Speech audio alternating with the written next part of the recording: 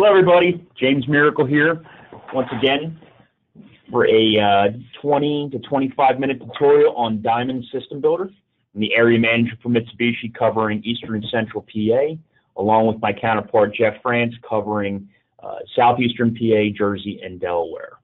Diamond System Builder, for those of you who aren't aware of this program, has been out for a number of years, and it is an all-encompassing design software program that we've had available primarily for the City Multi crew up until a few years ago. And we incorporated M&P series product to make life a little easier for contractors that get into both sides of the equation. So residentially speaking, guys, in 2018 and going forward, Diamond System Builder is going to be your design software of choice. It's very thorough, all-encompassing design software and proposal software that you can incorporate into your existing proposal and come out with a pretty nifty finished product to present to a homeowner out in the field.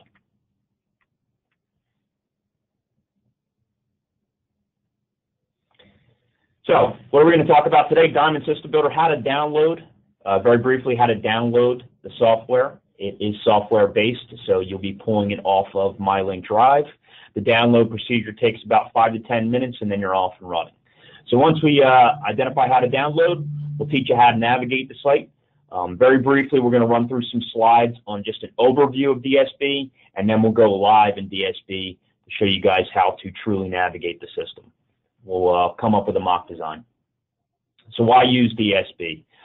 Diamond System Builder, again, has been out for a number of years. For our commercial side products, you had the ability to integrate AutoCAD schematics, equipment schedules through Excel, design specific submittal projects into the system. But more often than not, this program, residentially speaking, for Pierce Phelps and Pierce Phelps contractors, M&P product, much like the MXZ design tool, which is spreadsheet based, this will be all encompassing and has a few additional advantages and features that that design tool had that you're familiar with. Sensible, latent, and total capacities, for instance. That latent capacity was not available on the MXZ design tool. It is an implied feature on DSB, meaning when you subtract the sensible capacity from your total capacity, you will have your specific latent capacity, which you will need to accurately design for AC. You'll be able to incorporate specific piping links, and you'll get capacity derate factors, just like the MXZ design tool. This program will tell you what your indoor unit connected capacity looks like based on the equipment you've selected.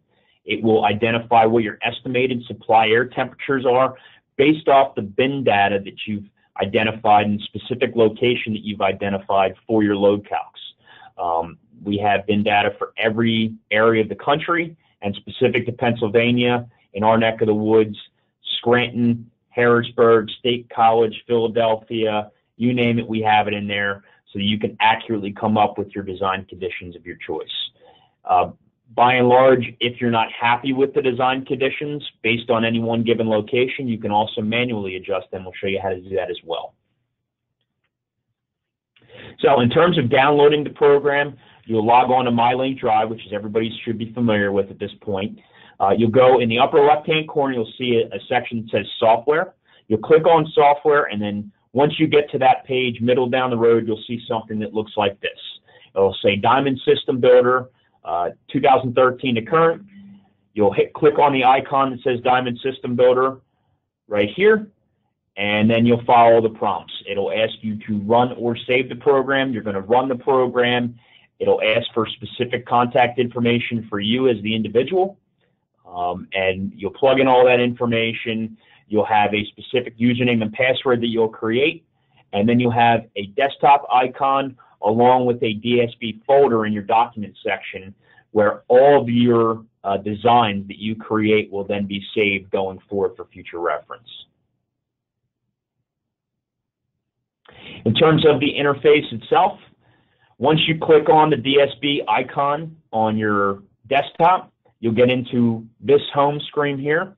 And there is, for future reference, guys, if you have any questions on DSB that you want to find out for yourself, right on that home page, there is an area where you can pull up the DSB handbook, which is a user's guide on how to navigate the site going forward for you. Again, once you're into the design program and you begin designing, you'll have access to choose from various outdoor units in multiple product families. In this particular instance, we're focused on M&P series, but the entire product line is loaded into this DSP software. And then you'll start with your outdoor unit, rotate into a branch box if applicable, and then finally finish off with your indoor units as well as the control options or accessory options that you want to integrate into DSP as well. There are various areas which provide specific information based off of your design. The lower right-hand corner of your screen, once you're in the design program, will provide you with multiple design characteristics of your design or your equipment. You'll have correction factors, you'll have outdoor unit capacities, you'll have your specific line lengths, total line length versus available line length. You'll have additional refrigerant requirements. Everything you had on Design Tool, the MXZ Design Tool, you'll have that and more on DSP in that lower right-hand corner. The upper right-hand corner will be your indoor units or your branch box choices, right? You'll have a 3-port or 5-port branch box. You'll be able to split in the event you're using multiple branch boxes. And then any indoor units that are applicable to the outdoor unit you selected will be listed in that upper right-hand corner in the box that's highlighted here.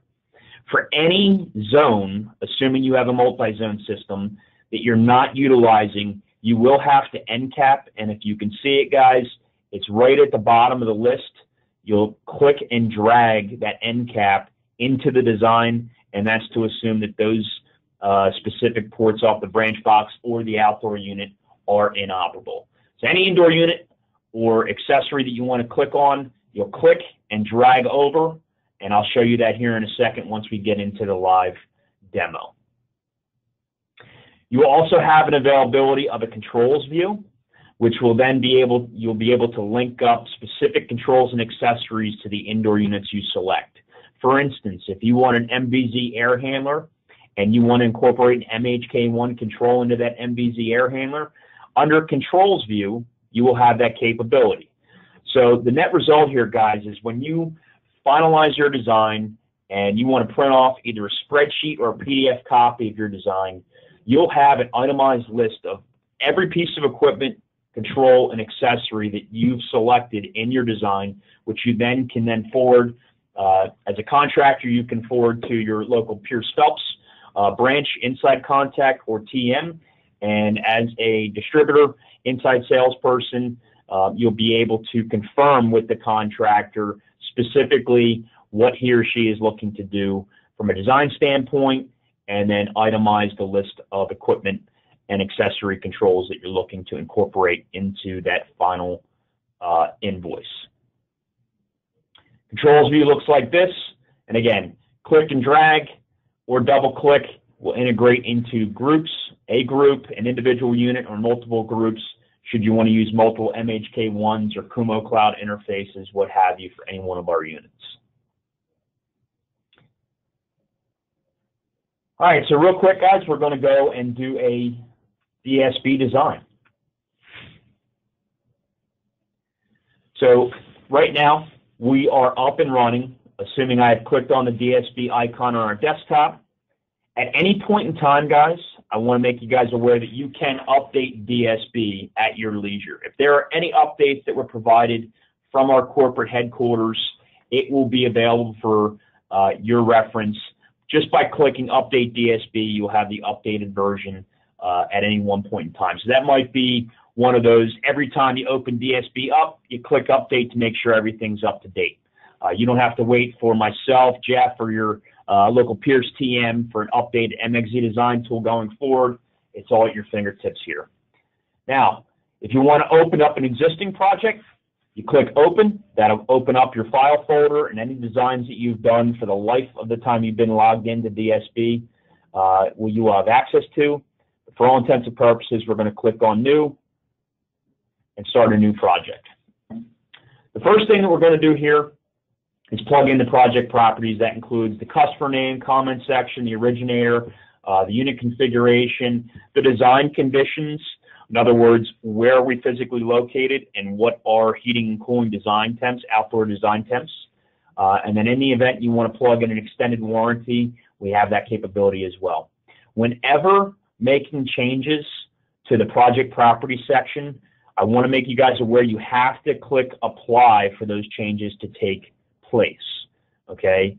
Apply after any time you make changes here in each one of these tabs to make sure the project properties are being updated. Okay? So project info, you guys got the gist here. 60 hertz, 410A. You don't have to touch anything in this zone with the exception of maybe the customer name in the comment section if you choose. Unit configuration, residentially speaking as well, you will not have to change anything on this tab. The outdoor unit capacity is always going to be 100%, and the max connected capacity is 130% in the event you're using a multi-zone system of ours. So that's already set for you, and obviously we want full demand characteristics or capacities to be listed on the design. D rates at 100% as well, right? So you don't have to touch anything in this section, residentially speaking. We'll rotate over to design conditions. This is where, or a section where you're going to have to make some changes. So location, so I operate out of the Lehigh Valley, and assuming I wanted a design in that area, I'd click on Pennsylvania as a state, and Allentown will be the closest city to the Lehigh Valley. So what this is telling you is your outdoor air temperatures based on your design. Heating would be 4 degrees, cooling would be 92 degrees. So those are your two outdoor design temperatures that we're working off of. Your indoor temperatures are also listed here. And again, once you select Allentown, you can manually make changes to these as well. So if you didn't want your indoor space temperature to be 80 degrees, which is our default setting, you can change that to 75 at your leisure. I'm going to keep everything as is for Allentown. So I'm going to click on apply and then hit OK. And that's going to save all of my project properties going forward. The next step would be to select the system and the outdoor unit specifically that we're looking to hook up here. So if it's a single zone M series, we'd click on M and S series. If it would be a single zone P series, we'd click on P. I'm going to go for the Gusto here and select an MXZ, which would be a multi-zone system of ours, and click OK. So now we're creating a centralized system. You can label this system whatever you want just by clicking on System 1 and naming it. First things first, we're going to select our outdoor unit. So a Best Buy or a common outdoor unit for us in a multi-zone is a 4C36 NAHZ. Just happens to be a branch box hyperheat unit. So there's our outdoor unit. We're going to select our main unit height. This is a reference height, guys, of where your outdoor unit is. If there is a basement and we're plugging in any indoor units in the basement, or let's say the branch box, for instance, your basement would be 0. So then you work up from there. Assuming we're slab on grade, right, our main unit height would be 0. So I'm going to plug in 0 here. If it was a basement, maybe this would be 8 or 10 foot for frame of reference. Okay.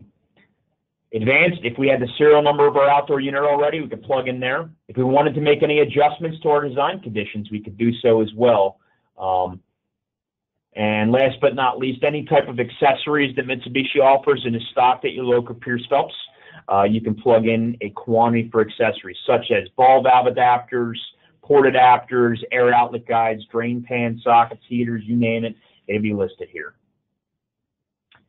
In the event you want a submittal of the equipment, you've got two choices. The easier of the two choices would be to click on Unit Data PDF, in which case we'll download the submittal for the unit that you have or you're working on in question. In this case, it would be the Outdoor 4C36 Hyperheat unit. You also can obviously reference MyLink Drive. This is the lesser of two evils. Click OK, and now we have our outdoor unit populated. Okay. We have nothing else in here. We know the 4C36 Hyperheat unit's a branch box model, so that's going to be our next equipment choice. All right, so we have a 3-port and a 5-port branch box model available for choice. Let's assume we're doing 4 indoor units, and and we'll have 4 zones. So we're going to take a 5-port branch box, click and drag into the box, and then you can select from either that 3 or 5-port branch box. We'll keep it at 5, and now we're going to start incorporating some piping links. Okay, so the outdoor unit to the branch box, let's say, is 15 foot. 15 foot. Number of bends. For number of bends, guys, sometimes it's unknown. Typically, anywhere between 3 and 4 will be worst case scenario. You can always plug that in, just an FYI. Unit height, let's say the branch box is at the same height as the outdoor unit, maybe a little bit higher. We'll put 3 feet. Click OK. Now we have our line set size from the outdoor unit to the branch box listed, as well as the length in foot that we incorporated as well, 15 foot. We don't have any capacities listed because we don't have any indoor units listed. So our next step would be to click and drag, let's say, an MVZ air handler over. Okay, I'm going to plug in a MVZ 18,000 BTU high static air handler, and then I'm going to incorporate the piping link. From the branch box, it's minimal. Let's say it's 15 foot. Again, we got a couple bends in there, and then our unit height is same level or just above the outdoor unit. If you want to label any of your rooms and make it personalized, Jane's bedroom, we can do that. Okay. Advanced and accessory features are still applicable to any of these indoor units as well. So if you have a condensate pump, like a Blue Diamond pump you want to incorporate, you can do so. If you need a PDF copy or submittal of the air handler to get dimensional info, you can click on Unit Data PDF and get it right there. You click OK, and now we have the air handler listed as an indoor incorporated option. We've got capacities listed, and just to point out, guys, we have heating capacity, which is your total heating capacity, little over 19,000 right now because we only have an air handler listed.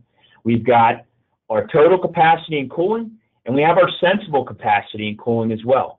The difference between your sensible and your total capacity, or total cooling capacity, would be your latent cooling capacity or moisture removal capabilities. Something to keep in mind there. It's something the MXE design tool does not have currently and will never have. Our 2 other zones, let's say, are upstairs, 2-story Cape Cod, and we want to put a couple GL06s in. Right? So we're going to pick our indoor unit. Same deal here as the MVZ. A little bit longer line set length, maybe 25 foot from the branch box, a couple bends, and that's 15 foot up in the air. We're going to label the room. Little Johnny's bedroom. And click OK. So as you can see, as you start incorporating more indoor units, the connected capacities and your capacities per indoor unit adjust accordingly, right? So we'll finish off with one more indoor unit. You have 2 options here. You can click and drag if it's the same indoor unit, or you can click and drag over from your selection box. So we're going to keep that as is, and let's assume for a second this is our design. This is what we're looking to do here. We've got 1/4 connections for the 18, the 15-foot line set, and we've got 3/8 1/4" for your 2 GL06s. As I mentioned earlier, if we have inoperable zones here, we're going to want to end cap those. So we're going to click and drag on end cap. We're going to blank them off, and maybe we're saving that for future expansion of the system, which would be perfectly acceptable. But for this design, the way it's operating now, we're essentially done with the equipment selection. Our next step would be control options, which would be in the controls view, right? And we're okay with a handheld remote that comes standard with the GL wall mount units. What we need is a control option for the MVZ air handler. So simply put, guys, we're going to add an MHK1, double click that. We're going to assign the MHK1 to group 1, which as you can see is that MVZ air handler. We're going to click OK, and now we've incorporated an MHK1 for the air handler design. That's it for our controls. We've got a piping view, equipment view, and a ventilation view. In the event you wanted to hook up a Losnate URV bars, you could do so as well. Going back to the design view, I just want to make you guys aware of what we're looking at over in the lower right-hand corner. Again, the indoor units, total capacity and available capacity, the total piping length. In this system, we have 492 foot of total pipe length available. We're only utilizing 80 total foot, so we're well within range. Correction factors, or your D rates, based off of your piping lengths, your defrost, your total D rates, your additional refrigerant requirements, critical, guys.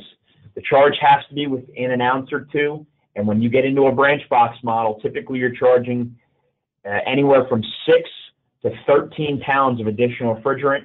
In this case, it's 6.9 pounds. That's weighed in, and you're good to go. Your design conditions are all listed here: cooling, indoor and outdoor, heating indoor and outdoor, relative humidity, the whole nine. Right? So everything's done. For all intents and purposes, our proposal is complete. Now we need to either print this off via PDF or spreadsheet. To do so, we're going to go to export, and we can export a PDF, or as I like to do, export into a Excel spreadsheet form. And you can select specific pieces of information you want listed on the report. I typically hit select all, maybe minus ventilation if you want to avoid that, that's fine. You click OK, and then you're going to have to save the file. This will go into your DSB file for future reference. Okay, so this is a test job.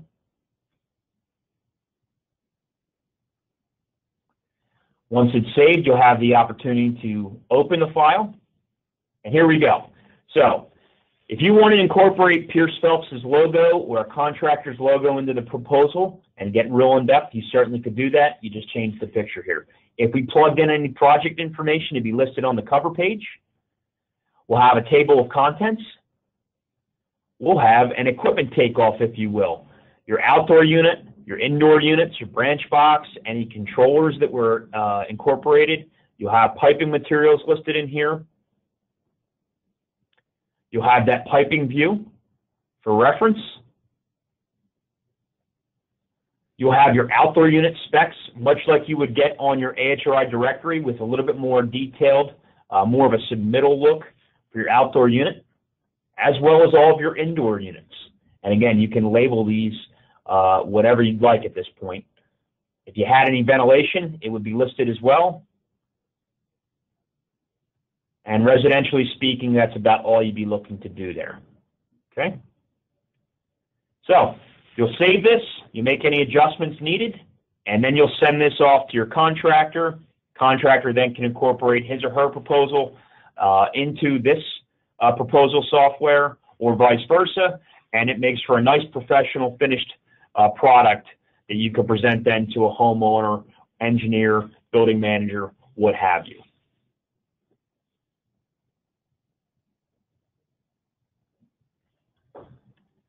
And then jumping right back in, bear with me one second. So again, we talked about it. Any updates that are made to the system, which is usually on a bi-weekly basis, you can click on Update DSB when you're in the program. And other than that, if you have any questions going forward, please feel free to reach out to myself, James Miracle, my counterpart, Jeff France, or your local Pierce TM, and reference this webinar at your leisure, and we can get you up and running on DSB at any point in time. Thank you for your time, guys. Have a great day.